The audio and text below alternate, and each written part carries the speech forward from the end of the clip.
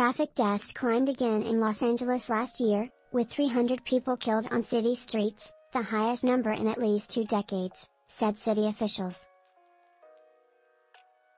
According to Los Angeles Police Department data, 312 people were killed in traffic collisions last year, 5% more than in 2021 and a 29% increase over 2020.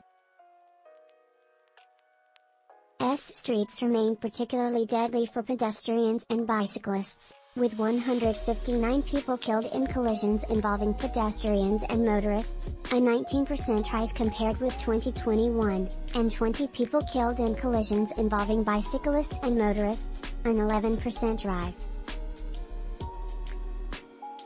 The traffic carnage in L. in 2022 outpaced national trends.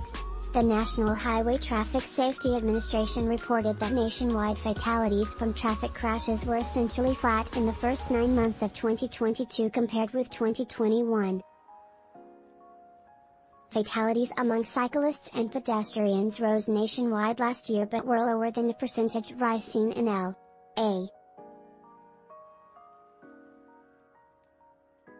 The L figures dismayed activist groups, who've long urged City Hall to devote more funding and staff towards Vision Zero, the city's program to end traffic fatalities by 2025. "It's frustrating and infuriating," said Damian Kevitt, executive director of the nonprofit group Streets Are For Everyone. "All of these fatalities are preventable." Connie Llanos, interim general manager of the L Transportation Department, said Angelenos need to recognize that how we drive can either save lives or take them.